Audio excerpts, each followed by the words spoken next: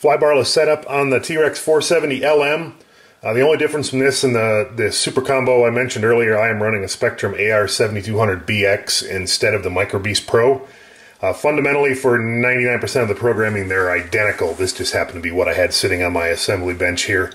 I have set, when I go into programming mode,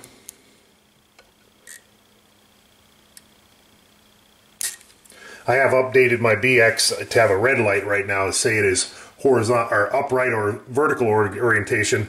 You can mount the MicroBeast Pro or the AR7200BX either this way or laying flat. The connectors have to face forward or to the aft. They can't be in the other direction, but the flybarless unit can be either mounted on the side or mounted flat on the top or underneath the belly.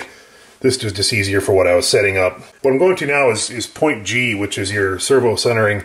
You need a swash plate leveler for the 470 or something to account for this larger main shaft than the original TREX450.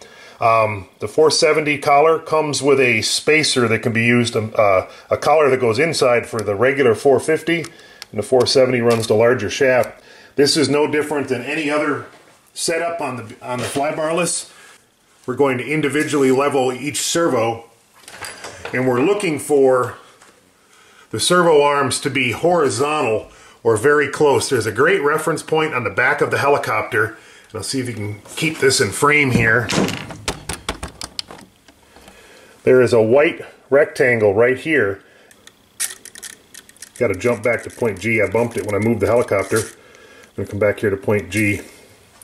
When the elevator servo is in the correct place, when I do the first adjustment here, if I bring this down, I'm essentially looking for that servo arm to be in the center, right here, of that window.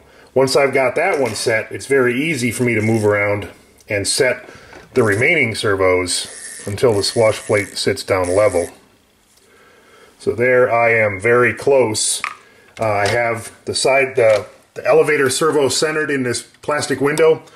The other servos are very close to looking at 90 degrees. My swash plate leveler is set up. From there I can move on and do the actual alignment of the blades. So I'm going to pause for a second while I bring the camera around and set up the rotor head, and we'll go forward from there. We're staying in setup step G on the MicroBeast Pro or the Spectrum 7200BX.